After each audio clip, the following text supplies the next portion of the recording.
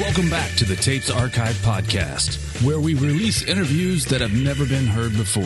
In this episode, we have singer-songwriter David Crosby. At the time of this interview in 1998, Crosby was 56 years old and was promoting his tour with his new band, CPR. In the interview, Crosby talks about mistakes he's made in his life, how he connected for the first time with his 30-year-old musician son and bandmate, and how he's the happiest walrus you'd meet.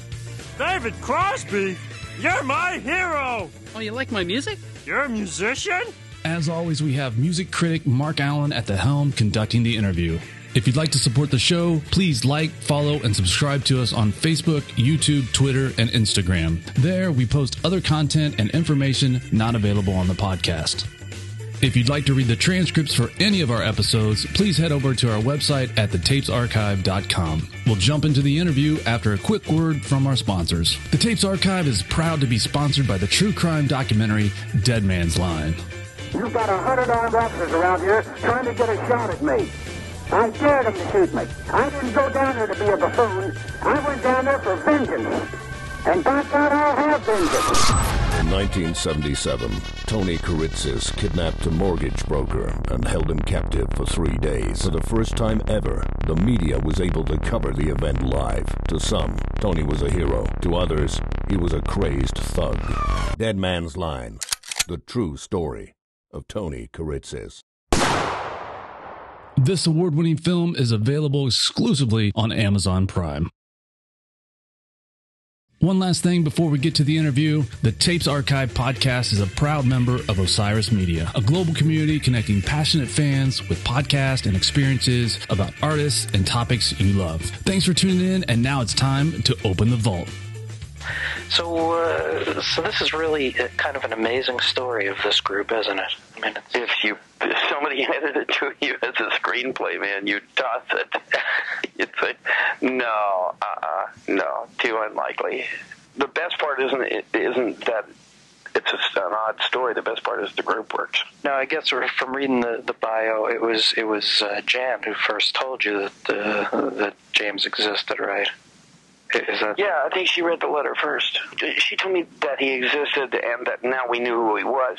I knew that there was a kid out there. His mom put him up for adoption when he was born and told me that she had done so, but she wouldn't tell me anything else.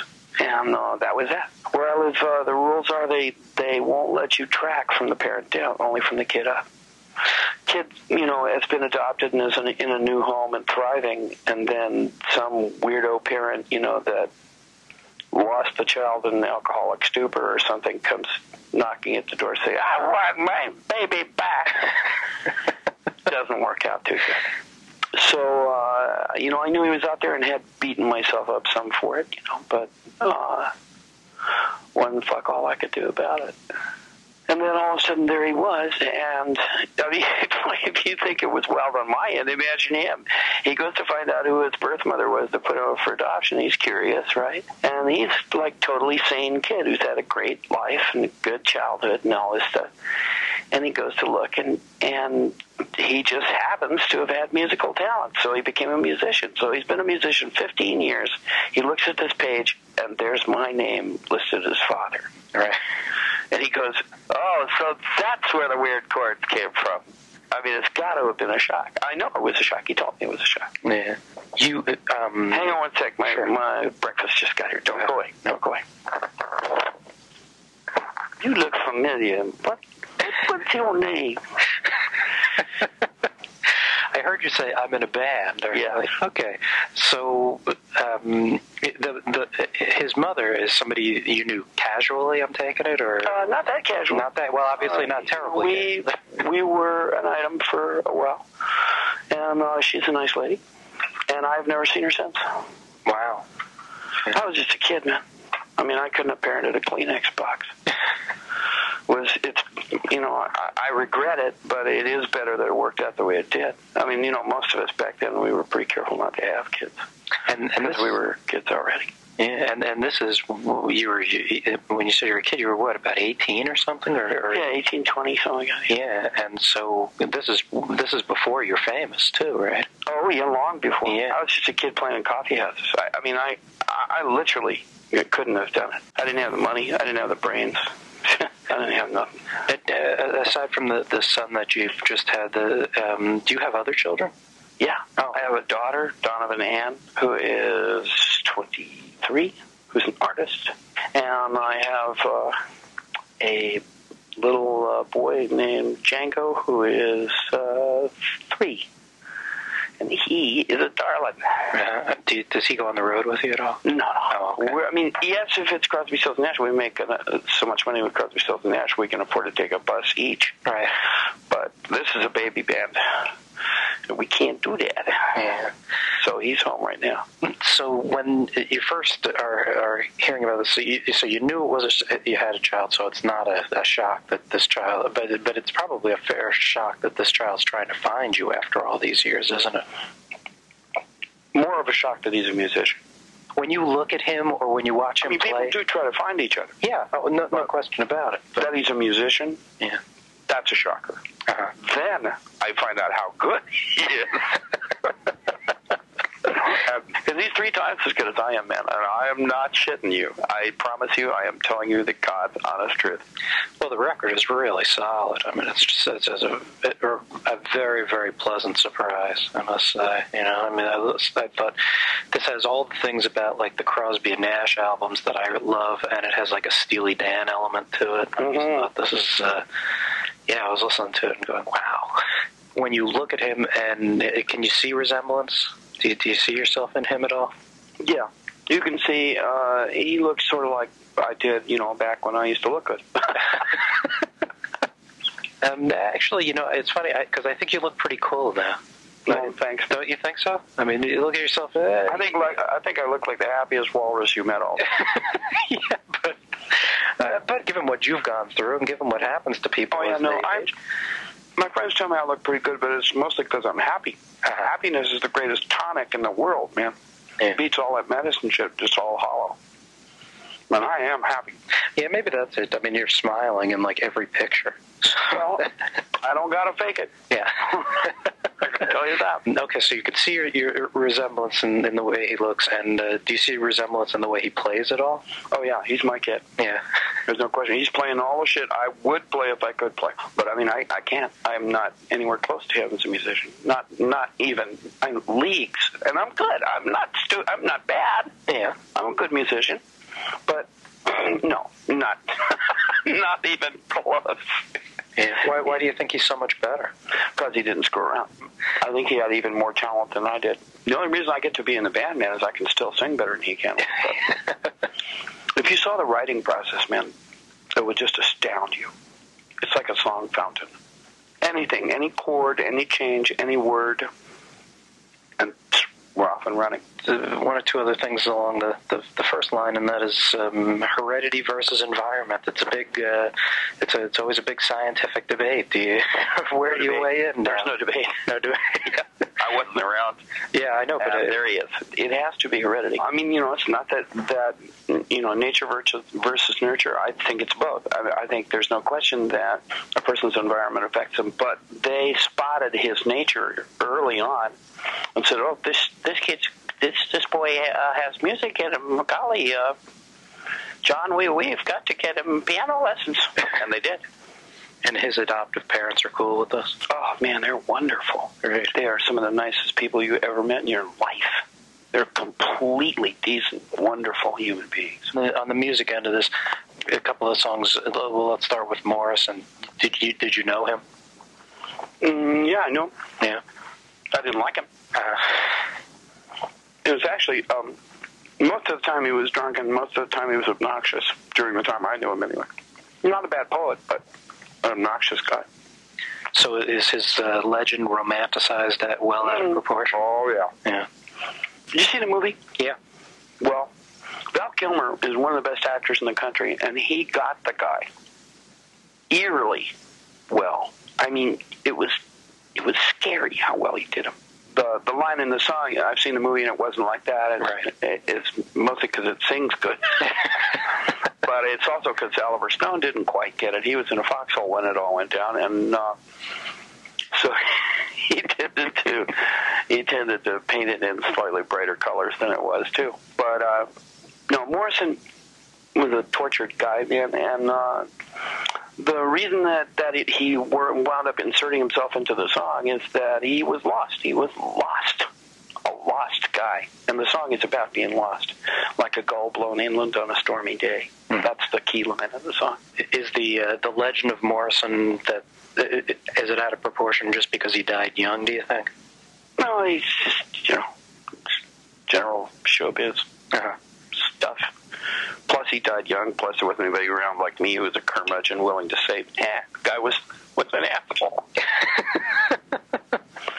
Well, it goes against the popular notion, Well, they didn't know him. I did. Right. Okay. Let's see. You make reference in At the Edge to a life well lived. What do you think of your life? Life well lived? Good and bad. I've made some horrendous mistakes. Wasted probably the greatest of which was wasting time, which is also, another line in that Time's the Final Currency song, which I dearly love. At the Edge and Final Currency are probably my two favorites. There's no point to regrets.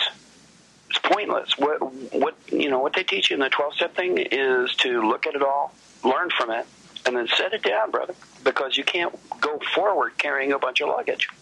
So I don't torment myself about it. Yes, I have made tons of mistakes, but, they're not today, and they're not tomorrow. Today and tomorrow is what my focus is on and has been for a while. And that's making me very happy. And it's not that I'm not aware of what I've done, but, your shit isn't working too good if you wind up in a Texas prison, man. Come on. You can't be being too smart. Yeah, but you gotta admit that even the worst things that you've gone through, they're incredible experiences, and sometimes though, don't you think that going through a really terrible thing is even worthwhile, just from what you learn from it? In a way, yeah. Because you wind up, you learn a lot. If your head's open, you learn. You do, and I did, and I have, and I still am. But my focus is on today, now, tomorrow, 5 minutes from now. What am I going to write today? That's where it is, and I think that's where it should be. That's one of the reasons that this band is so important to me, is because it's vital. It's forward motion. I'm 56 years old, man. Most people at this stage of their lives are simply pulling the handle trying to get the same numbers to come up. I can't do that. I'm convinced that Dylan was right, that he was not busy being born, as busy dying. You know what Neil told me? What's that? He said, man, I'm really happy about this band, man. I really like that team, man. And I said, why? He said, because it's forward motion, man. It's in the direction you have always been going. And I said, yeah, it is. You're right. He said, I know. He said, Dave. I said, yeah. He says, leave awake. Leave awake? He knows I'm a sailor. And that's saying the same thing, forward motion. I could have called this band Forward Motion. Yeah, but CPR is a cool name. So. Yeah, I can't give it my medical history. It's kind of and it worked.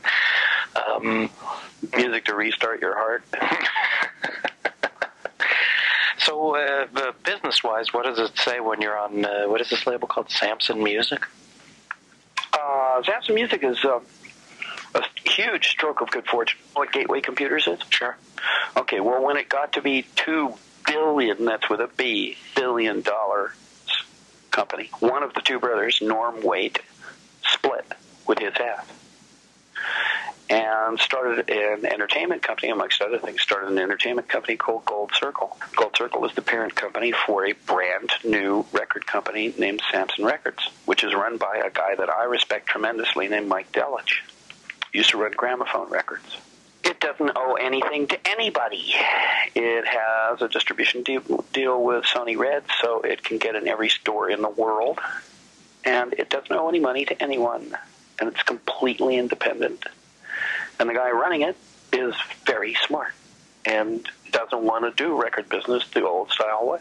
So what is he going to do different for you? I couldn't have written down a company that I wanted more. And what is he going to do for you that... work a record to its demographic instead of just shotgunning some singles out and hoping one of them's the Hansons. The majors, man, are dead. They're dinosaurs. They haven't got a fucking clue. They wouldn't know a song if it flew up their nose and died. They are run by accountants and lawyers, and they are absolutely out of the fucking picture. They support these huge superstructures of debt and drones and thousands of people that do nothing. 6 people in the building do all the work, and they do it badly. You couldn't get me to sign with a major right now for $1 million, no problem. So when you were on the table in cash, I'll turn it down. So when you were pitching this record to people, I didn't even go to them. Didn't go to a major? Huh. No, never talked to one. I was looking for a smart independent with a lot of money, and I found one. Actually, they found me. They heard the record. I made it on my own money, and they heard the record, and they said, "That's it. We want that." So working this record to the demographic, what is the demographic for this record? Advanced singer-songwriter stuff, you know, Steely Dan, Bruce Hornsby, James Taylor, Jackson Brown. There's tons of people out there, you know, people like Paul Simon, people that like, you know, Sean Colvin, people that like Mark Cohen, people that like good singer-songwriter shit. We're going to love this fucking band because it does that shit. Are there enough people? Sean Colvin's proof that there are enough people. We're not trying to be the Hansons. We don't give a fuck if we don't sell 3 million records. So do you have a target in mind? No. If we sell enough records to make money for the record company and keep our access to the tools and be able to keep this band alive and keep playing, man, every night we play the best music I've played in 20 years. I don't care if I don't make a bunch of money. I didn't come here. I didn't do this to make money. That's not why I came to the party in the first place. I became a musician because I had no goddamn choice about it. I went out and sang in coffee houses for no money at all and starved because I wanted to. Because it's fun, because it's what I do. And this band is that, purely. This band plays... You got to come hear us, man. That's all I can tell you, because I've used up all the superlatives I got, and it sounds too immodest for me to struggle around trying to tell you. Come hear the band. You tell me. A fair enough challenge. Sure. What else about this project do you want me to mention that we haven't talked about? That's it. I got to do another one of these. Okay. And one last question, and that is for another story I'm working on. I've been asking everybody I interview, what is a record that everybody should own and almost no one does? Music of Bulgaria on the None Such label in the early 60s, distributed by Elektra. Music of Bulgaria by Philip Kutiv and the Bulgarian National Folk Choir and Dance Ensemble. Or folk choir and orchestra, that's it. And it's probably one of the greatest records ever made. And very few people know it exists. Yeah, and there was a follow-up to it done called Les Voix Mystères. It's a French title, but it's a Bulgarian record. And the follow-up is good, but the original is mind-boggling. Mm-hmm. Some of the best singing that's ever been done on the face of the earth. Yeah. And finally, I guess I have to ask, what Crosby, Stills, and Nash, anything in the works or any plans? Yeah, we have 6 cuts in the can that we did only a month or so ago, and we're working on them, and we're going to do some more recording this winter. And that'll come out sometime next year, probably? Yep. Do you have a label? Yep. I got to go. Okay, thanks. Bye. Thanks, man. Hey, thanks for listening to the Tapes Archive podcast. Please remember you can always find more information about the show and the individual episodes at our website, thetapesarchive.com. Until next time, the vault is closed.